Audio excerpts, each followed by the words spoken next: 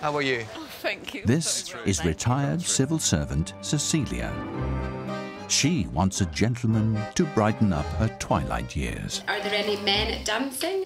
Well, one's younger than me and very handsome. He took me home from the dance that was a bit late, and I went to make the cup of tea, and when I come out, he'd only put my dimmer switch down.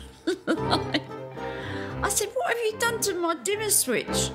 And then he sort of started getting fresh, so that was it. That was the only time he came to my place. Hello. Hello. We've got a lovely menu. Are you feeling very hungry? No. No? Do you have a favourite, just so I can give the chef a little heads up? No. OK. I'm fed up with my own company now, and I'm looking for companionship. Someone to keep the bed warm. Thank you. It's OK. I think I'm losing it. Oh, yeah? I was trying to kind of charm. Nothing. You'd have to try a bit harder.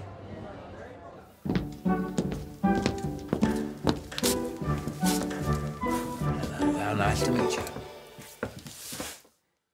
Waltzing his way to Cecilia is record breaker Raymon. How are you? Good afternoon. At 90, Raymon's the oldest dater ever to request a match at the First Dates restaurant. Do you mind me asking, how old are you?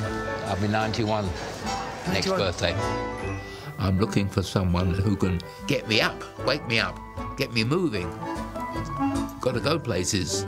Hello. Hello. I'm pleased to How meet do you do? Not someone who be content to sit and watch television all day. And what is your name? Cecilia. Yours is? Raymon.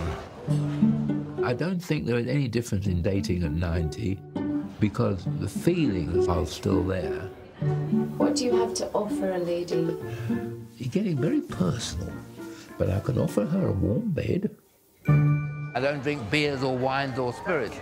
I don't drink either. Do you smoke? I gave it up when I was about 40. A couple of years ago.